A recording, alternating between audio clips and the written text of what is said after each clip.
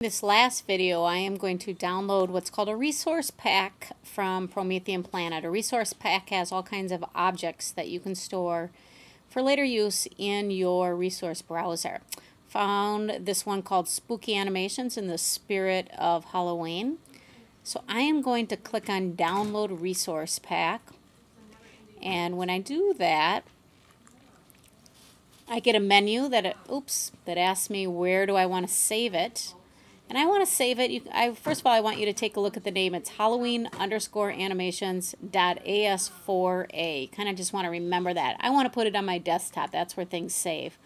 Or maybe on my downloads folder. So I have it, I'm guessing it's on my desktop. I'm going to show it in my Finder.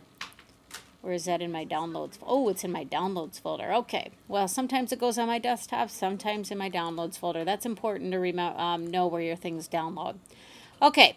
So now what you do is you go into Inspire, and I want to import this resource pack. So I'm going to make a folder actually called Holidays.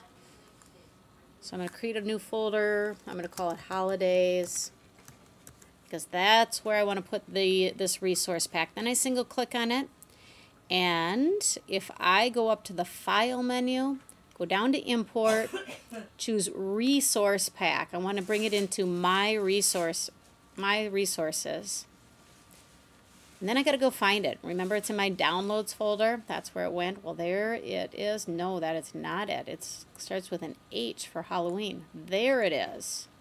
Halloween Animations. I click Open, and it imports. You know what? It didn't go into my folder. Alright. Where did it go?